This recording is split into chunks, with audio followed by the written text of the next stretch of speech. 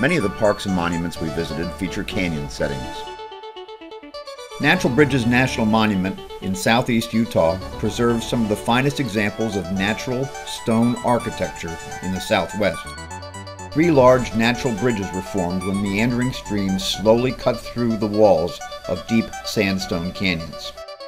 Our friends, Fred and Tanya Richter, were spending the summer as volunteers here, and we were able to stay with them in their park housing. Fred and Tanya were able to recommend lots of day trips, destinations like Monument Valley, the Goosenecks, Valley of the Gods, Arches National Park, and the Moki Dugway. And together we spent a couple of days exploring ancient Indian ruins. Canyonlands National Park, also in southeast Utah, preserves a colorful landscape eroded into countless canyons, mesas, and buttes by the Colorado River and its tributaries. We visited the Needles area, one of 4 large, unique districts in the park. The temperature was 102 when we arrived, so we restricted our first afternoon's activities to a tour of the area in our car with a couple of short walks. The next morning we hiked the Chesler Park Trail, which travels through a slot canyon. We were on that trail by 7:30 in the morning to beat the heat. The trail crossed slick rock, passed fascinating rock formations, climbed up and down small canyons, and yes, went through a very narrow slot canyon. We finished the 6-mile round trip in just 3 hours, but the temperature was already 95 degrees when we returned. Since there was absolutely no one around at the campground, we used the camper's outside shower, sans clothing, with straight cold water. Felt good. The cooler, less crowded north rim of the Grand Canyon is in north-central Arizona. As advertised, the canyon overwhelms your senses through its immense size. We hiked partway down the North Kaibab Trail as far as Supai Tunnel. That was a 4-mile round trip with a 1,415-foot vertical drop. The trail was pretty neat, with some amazing overlooks. Unfortunately, it's also used by mules carrying tourists, so you have to dodge their waste. During our stay, we also drove the 15-mile rim and overlook tour, stopping at all the overlook points and walking the short trails. The overlooks are sometimes as spectacular for their exposed physical locations as they are for the views you get of the canyon. To experience Zion National Park in southwest Utah, you need to walk the trails among the towering cliffs. Public access to this park is from the valley floor, not from the rim. The park has an excellent shuttle bus system to transport folks around the park, eliminating almost all congestion. The shuttles arrive at stops every 8 minutes or so during busy times, so that the wait is rarely annoying. Zion has lots of interesting day hikes of all difficulty levels.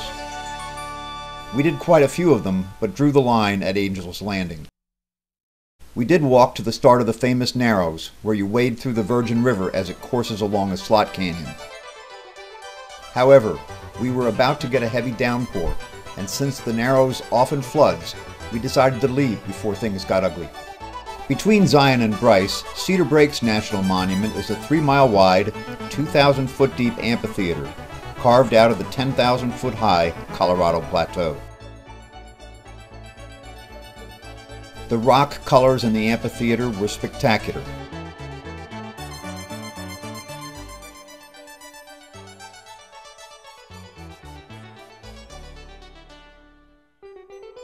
We also hiked the Alpine Pond Wildflower Trail. There, we found a profusion of wildflowers like we'd not seen earlier on this trip.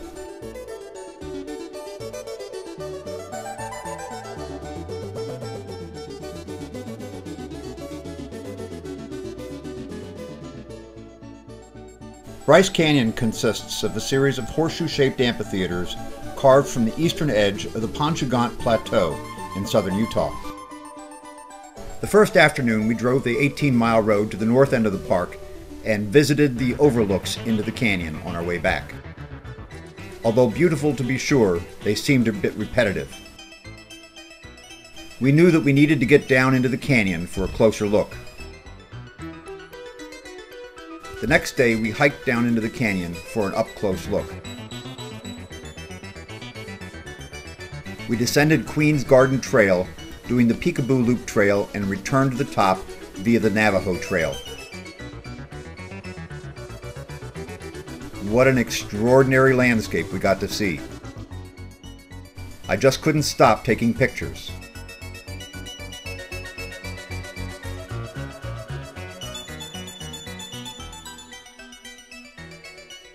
Our hike included lots of strenuous vertical hiking, especially the switchback return up Navajo Trail to Sunset Point.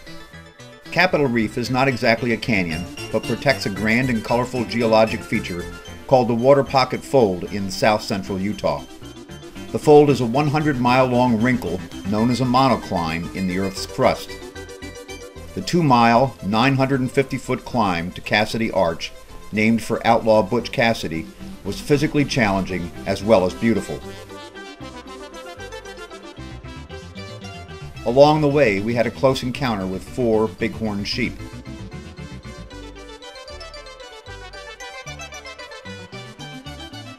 We also walked the path into Capitol Gorge to see the Pioneer Register. Here, early travelers recorded their passages through the reef by scratching their names and dates into the sandstone rock walls. Modern-day petroglyphs? Capitol Reef is a beautiful place indeed. Yosemite National Park in East Central California was one of the first wilderness parks in the U.S. It is best known for its waterfalls and landscape of heavily glaciated monster rocks. We first headed for the valley with its visitor center and hordes of people. The summer had been even drier than usual, and the waterfalls were a disappointment with barely a trickle of water. We were delighted, though, to be able to identify about 25 climbers in about 5 groups who were climbing El Capitan. Typically, it takes 2 to 3 days to climb, but the record is under 3 hours by a guy who free climbed it.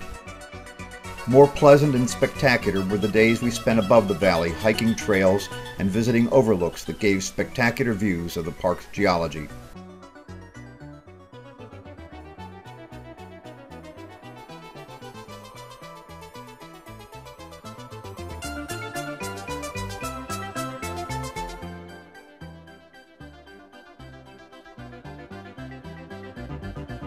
Crossing out of the park from the northeast corner, we got to see the other unglaciated side of the mountain.